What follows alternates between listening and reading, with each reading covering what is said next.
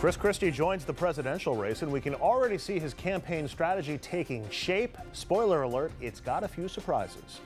Then President Obama seeing a big bump in the polls after his big week filled with big victories. Might be a bit premature to call the president a lame duck. Also, the Supreme Court's rulings on Obamacare and gay marriage are getting all the attention, and understandably so, but we're going to dive into another high court decision that also has a huge impact in our area. Good evening and welcome to RFL. I'm Andrew Whitman, in tonight for Richard French, and tonight it is official. New Jersey Governor Chris Christie is in. We need to have strength and decision-making and authority back in the Oval Office, and that is why today I am proud to announce my candidacy for the Republican nomination for President of the United States of America. Governor making the announcement in a town hall format at his old high school in Livingston. He spent the first several minutes of his speech telling his personal story, and he tried to come across as a kinder and gentler Chris Christie. One of the things my mother always used to say all the time to me was, Christopher, if you work hard enough, you can be anything. Think about how amazing this country is. That one generation removed from the guy who was working on the floor of the plant, of the Breyers ice cream plant, his son is the two-term governor of the state where he was born and raised. Later, Christie pivoted to his record in New Jersey. We've balanced 6 budgets in a row. We've refused to raise taxes on the people of this state for 6 years. We made the hard decisions that had to be made to improve our education system. We reformed tenure for the first time in 105 years. We made the difficult decisions to reform pensions and health benefits and continue that fight today. The last 6 years, we proved not only can you govern this state, you can lead it to a better day, and that's what we've done together. Now, a short time ago, I spoke to Alfred Doblin about Christie's history running New Jersey and much more. Doblin is the editorial page editor of The Record in New Jersey. Alfred, the New Jersey miracle appears to be back, or at least it was in today's speech. We hadn't heard much about that since the 2012 Republican convention and the 2013 re-election campaign. 30% approval rating in New Jersey would seem to indicate that a lot of voters don't agree with Christie's take on the New Jersey miracle. Yeah, I think that's accurate, but the governor does not need to win New Jersey to win the presidency. So I think he's sort of written New Jersey off. New Jersey has done what it needed to do. It elected him twice, and now he's looking to New Hampshire, he's looking to Iowa, but he's not looking to Paterson or Paramus or Piscataway. But fact check that claim from the governor for me, if you would, because he's saying, I've turned around New Jersey's economy. A lot of people would argue that he hasn't. Which view is closer to actual New Jersey, Christie's or that 30% approval ratings?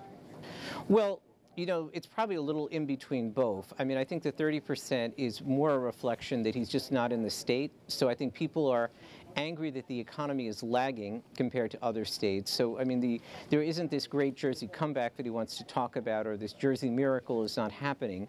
But I think the numbers are reflective of the frustration that New Jersey people have with the governor being out of state for so much time. I mean, he's really checked out after the election in 2013 to start, campaigning for Republican governors in 2014. And I think they want him or whoever is the governor to actually be the governor.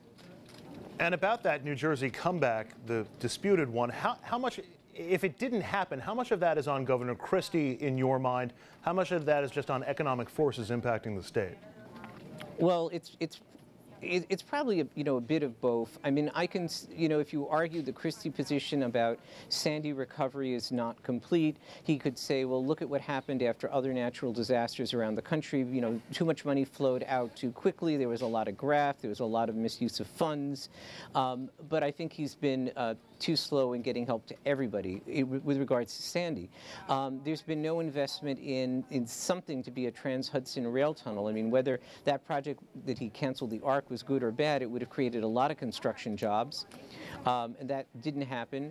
I don't think people feel he's been as aggressive as he should be. His administration has been as aggressive as it needs to do to actually bring in new business to New Jersey or retain large companies like Mercedes that is leaving North Jersey. Mm-hmm. It's not enough to move one Jersey corporation from one place in the state to another. So I think he gets more blame than just the economy. Governor Christie today also touted himself as the cure-all for partisanship in D.C., and he said, look at my experience in Trenton, getting a lot of things done with bipartisan support. How much was he able to get done? And he certainly did with bipartisan support, at least in his first term. Is that continuing? Does he still have that bipartisan support? How much of that was just his political capital at the time? Well, you know, the bipartisan support, even from the beginning, is a little bit deceptive because there were Democrats, including State Senate President Stephen Sweeney, who actually wanted a certain amount of reform in terms of public employees. So he wasn't grabbing at something that Democrats didn't want to necessarily approach, or at least certain key Democrats didn't want to approach. Whatever love there was, it's over. You know, I mean, this marriage is just done, toast, gone. The governor's inability to make the payments he agreed to in a law that he, you know, advocated and signed has, I think, really killed that kind of love certainly between Sweeney and Christie, and also because Democrats now are looking at 2017 and they need to start distancing themselves. So there's not a lot of goodwill there. I think the tenure issue, that he got some real reforms in terms of teacher tenure, I'll give him that. I think that was a genuine piece of progress. Something he doesn't tout, you know, but the drug court initiatives, I think, have been very strong and have gained him some love from Democrats. He lost a lot of that love, though, with Latino voters that he courted in 2013, and then has now pushed them aside because now he has a different view about immigration, because that view of immigration that he had isn't going to sell in the Midwest or in the South. Alfred, just a couple of points. As somebody who's watched Christie as intently as anybody else, when the governor today, as his tagline for his campaign says, "Tell it like it is," does he? He tells it like he sees it. So he tells it like it is in his reality. And then, continuing to fact check to a degree, he says, "I say what I mean and I mean what I say," which essentially means trust me. Do you think New Jersey voters trust Christie? Should primary voters trust Christie? Do you trust Governor Christie? Well, you know, I think primary voters have to make their own decisions. You know, every state's got a different agenda, so I don't feel it's my place to say who people should vote for or not vote for, or trust or not trust. You know, I used to be much more of a fan of the governor's. Now I take him with, you know, several grains of salt. So I think voters should be skeptical about some of what he says, but I don't think it's my place to tell people you should or you should not trust this man. Fair enough, and we'll leave it there. Alfred Doblin, editorial page editor at The Record. Alfred, thank you so much. Thank you. Primary day still a long way away, so tonight we want to get you involved in the conversation right now. Head over to Facebook and Twitter and sound off on our question today. Do you think Chris Christie has a chance to win the Republican nomination? Up next, our political panel will weigh in on Christie's big announcement, and they'll answer that same question, whether they think he stands a chance.